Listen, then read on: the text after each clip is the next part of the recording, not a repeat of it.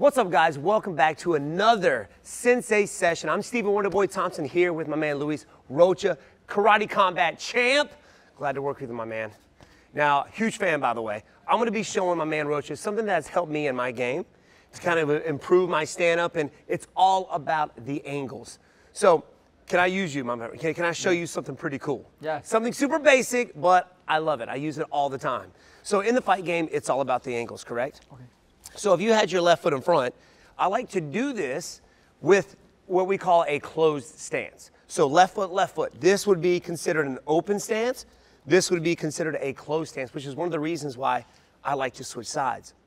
Because whatever side my opponent comes out with, whoever it is, if it's left side or right side, I can work the same, this technique to whatever side my opponent decides to have forward, correct? Yes. Now, super simple. Now for me, I like to keep a good distance between me and my opponent.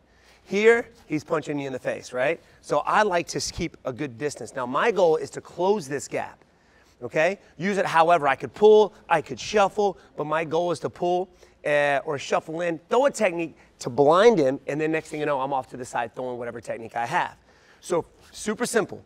Picking up the front foot, I'm shuffling forward, I throw my jab. Now my goal is not to really hurt him with my jab, just to get him to flinch or to bring his hands up, because I want to use that as my distraction. So I come forward, next thing you know, I'm off to the side, away from his power hand, and I've got all the power here all day. Boom, I got my strikes, I got my low calf kicks, I even got my head kicks from there. Super easy. Now watch how I do this. I shuffle forward, my back foot doesn't hit until it's off to the side. Like so, see that? So I'm shuffling forward, bang.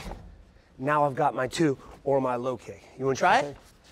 So you're shuffling forward, bang, off to the side, boom. And you also got the low calves as well. It's very simple. Come back over here. Now, if I want to add some power to it, I can throw the 1-2. Yes. Before, I didn't allow my back foot to hit until it's over there. So now this time, I'm throwing my 1-2. So I do want my back foot to hit. Bang, bang. Now I'm off to the side, and I got my two away from the power hand. Okay. So you got the 1-2, bang, bang. Now you step off, boom.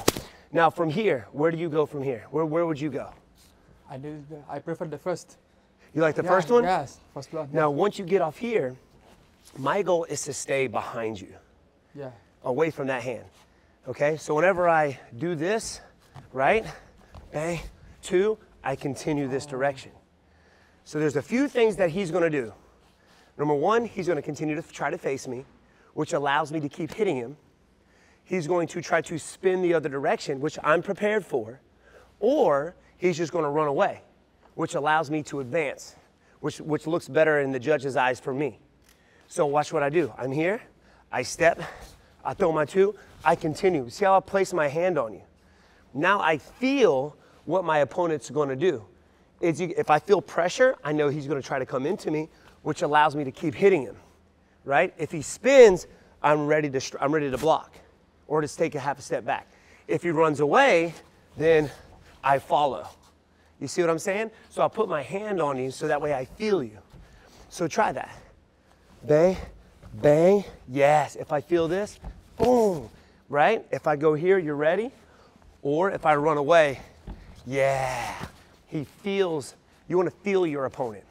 And it's crazy how much in the fight game, it's all about the feel, right? Sometimes things that you've been working on all camp maybe doesn't feel right in the fight. So you got to learn to adapt. Yes, the hand feel. So kind of the same. So let's speed it up. Are you ready? Go for it. So you're going to go a little bit faster. Okay. Yeah. Exactly. Let's do it again. Ready? Go for it. Yeah, I almost have to run away. And you keep advancing. You see what I'm saying? Exactly, super simple. I'm here, and not only that, you're using this hand almost as protection. Yes, protect me and follow you. Exactly. Yes. So super simple for the Sensei Sesh. We call that just a jab step off or angle change. Very easy, but let me tell you, super effective. Us. Thanks for watching. I'm Layla, and if you liked what you just saw, make sure you subscribe.